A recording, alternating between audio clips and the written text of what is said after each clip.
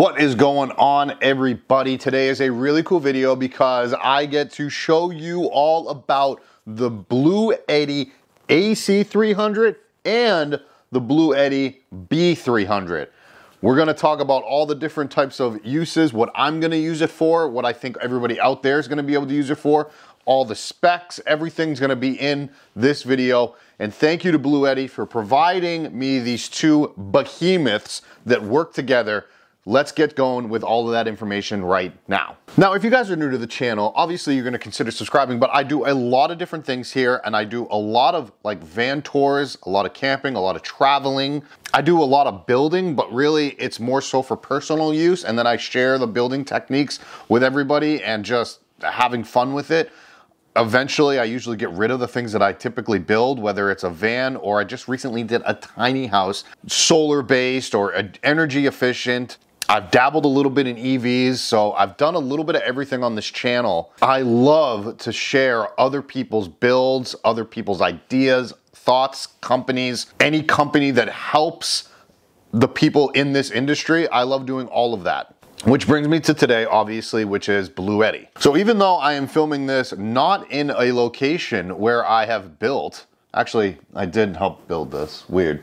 But anyways, I'm not in my tiny house, I'm not in a van.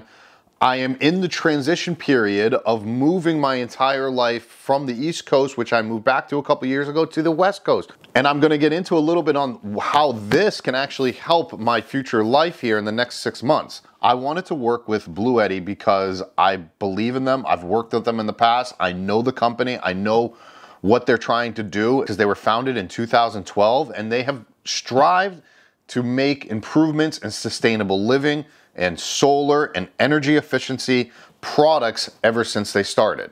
They even have started this program, I guess, and this came actually with the Bluetti here. And it was just really cool. I don't know, the LAAF program, I don't want to say it incorrectly, but this was kind of a surprise to me on what this was. Thank you for your kind support. The number, and then it gives the number of this. African family has been lifted up by the LAAF program. The LAAF program was launched in 2021 by Bluetti, with to whom they aim light up to 1 million African families. You have supported this program by choosing a Bluetti product. So that in itself is just really cool.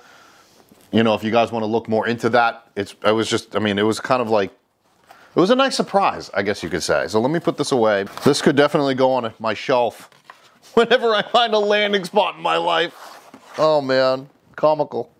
What else comes in the bag is obviously all the cables that you need, everything in this.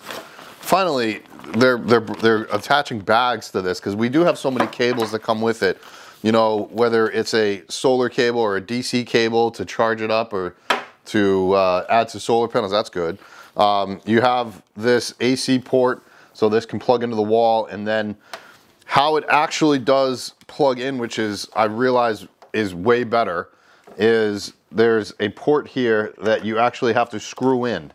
If you guys are watching this, you probably understand what all these cords might do. Maybe you don't. This is not really a tutorial on how to use the damn thing, but I really want to like show you guys what the benefits are. Now, this is a solar charge port. Those are MC4 cables that go into solar panels. Awesome, good stuff, very easy to figure out. And there's even, obviously, a booklet that comes with it that gives you all of the information on specs, safety, warranty cards, all the good jazz is in here, and it comes in multiple different languages, obviously. However, what I did find actually really cool about this book is right at the beginning, it shows you what's in the box, obviously, but it also will show you what like additional purchase accessories that you could get, you know, whether it's a 30 amp charging cable, you know, the PV drop down module. It's pretty much to connect to rigid panels, those big solar panels that I actually put on my tiny house. And even you can actually even get a sub panel to integrate your power station into your home circuit backup, the UPS system. All right, and so before we go any further, just obviously all the links for Bluetti are going to be in the description below. Make sure you click on those links, and there could even be a code there for you if you are interested in getting in the Bluetti AC300 or the B300, or obviously together. This was something that was new to me that I really wasn't expecting, and I'm seeing more and more companies come to this, where I got this in the mail and I was like, oh cool, this is a nice power station. And then I picked it up and it was relatively light, and I'm like, wow, this is actually a lot lighter than a power station of this size should be. So I'm like, okay, and I went to go turn it on and it wouldn't turn on. And I'm like, why are you not turning on? What the heck is going on? And admittedly, I did not read any of the instructions because I thought I was a know-it-all, and I am taking a fat slice of humble pie.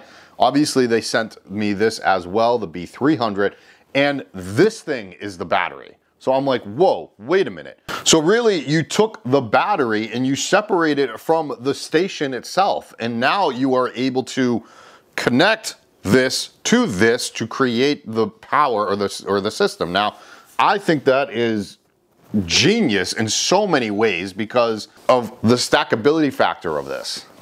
So how you do that is really simple, and it comes with this massive cable.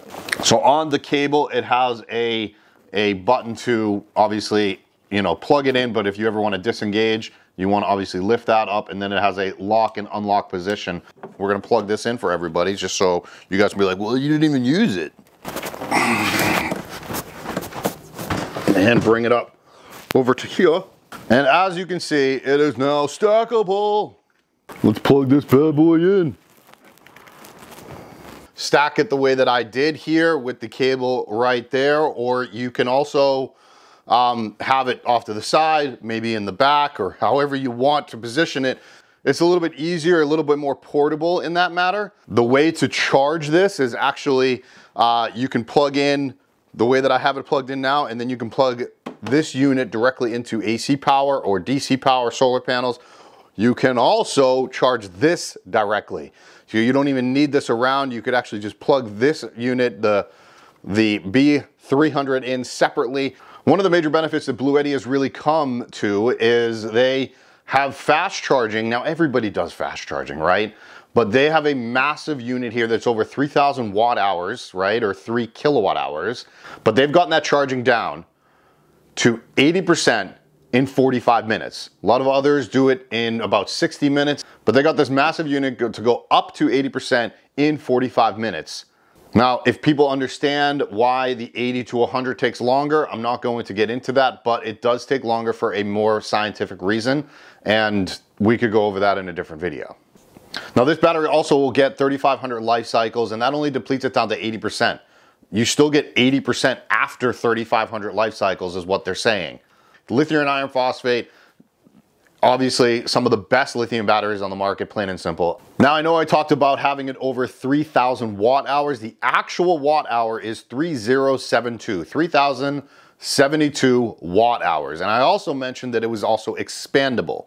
This unit can handle up to 6 of these, 6 B300s, which can get it up to 18,432 watt hours. That is a lot of watt hours. That's 18 kilowatts of power.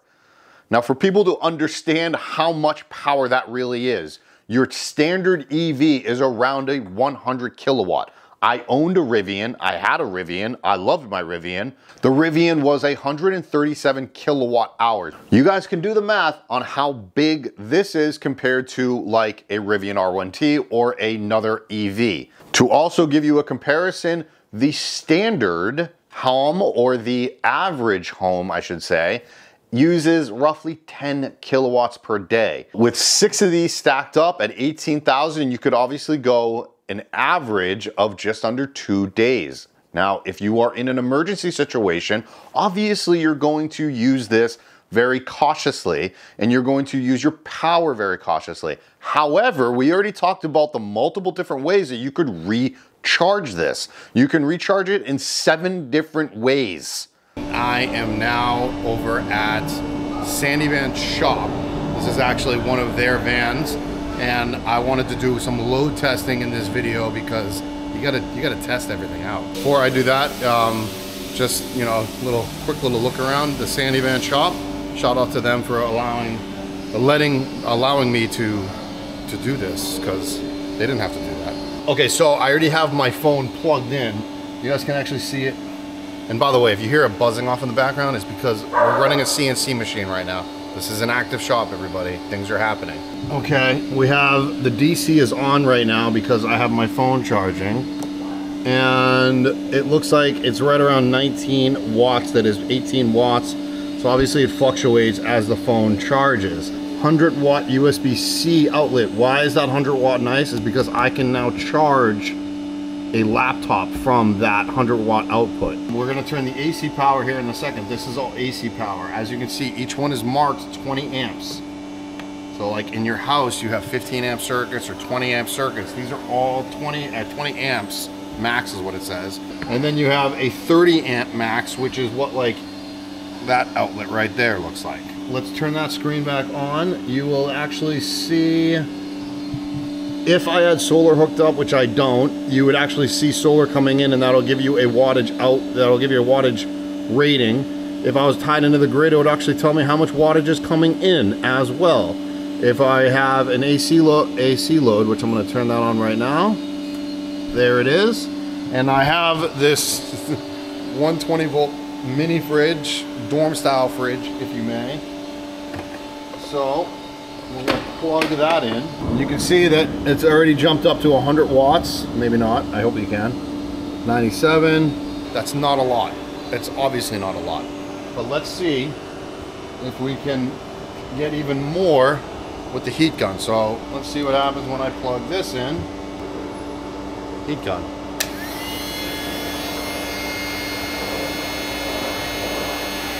This is on high. Heat guns draw as much power as like hair dryers. So for anybody that has those luscious hair and want to blow dry your hair, same exact thing. Right now I'm pulling another, so 550. Fridge is pulling 100, and this is pulling 450 then. A small little heat gun. It actually says it's a 600 watt heat gun, so pulling it just fine. Let's turn that off. I mean, that was only 550 watts between the two of them. Now, if I hooked up a whole bunch of other things, this can handle 3,000 watts, which I've already talked about. 3,000 watts of power is not easy to get up and trip. Definitely can work no problems, on top of having your DC outlet as well. So your DC power and your AC power are going to be two separate. Let's get back to the video. You guys see how it all works. Let's talk about where I could see myself kind of using this.